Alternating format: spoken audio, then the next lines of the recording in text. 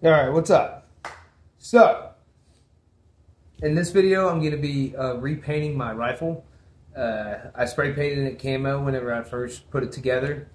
And then over time I've added parts. I added mud guards, added a new grip, new buttstock, new red dot, bipod, all kind of stuff.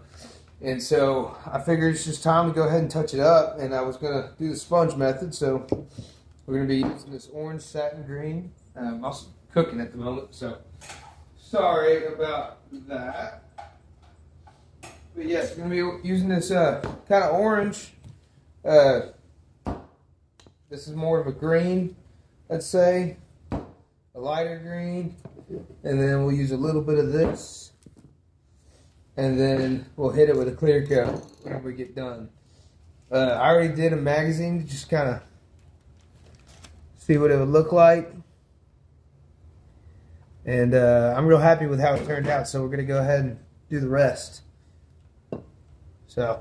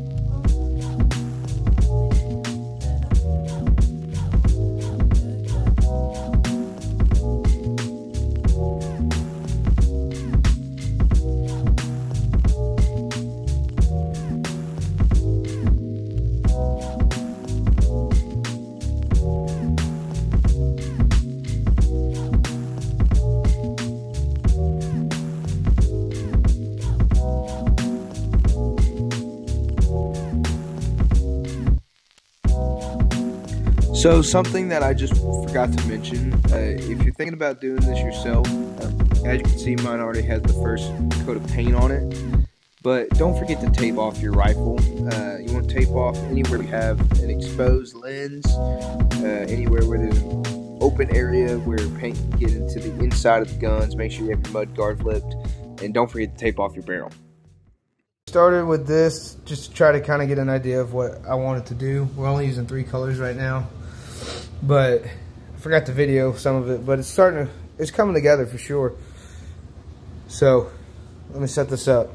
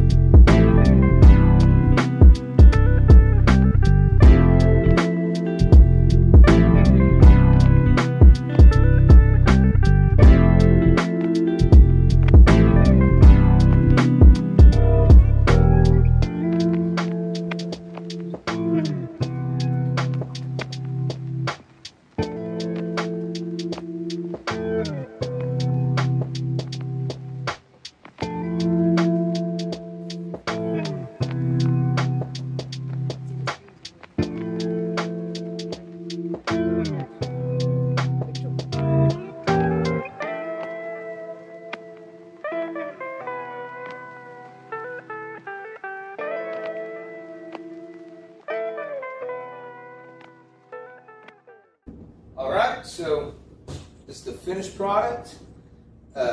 Turned out really good. The orange accented everything just the way I was hoping it would.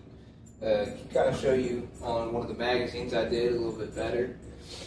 But I did that to kind of simulate a leaf. Because what you're supposed to do whenever it comes to painting your gun, you can really do whatever you want. It's your gun. But I did mine for the area that I am usually most in the woods. And so this pattern is just going to go perfect for where I like to hunt. I started with something small that I really didn't mind if it got messed up. So I started with my holster for my pistol and kind of got an idea of a pattern I wanted to do. And I just implemented that into the rifle. Make it your own. Personalize it. Don't be afraid to mess up. You can always cover up over the top of it. But I'm really happy with how it turned out, and hopefully we'll get to do more here in the future.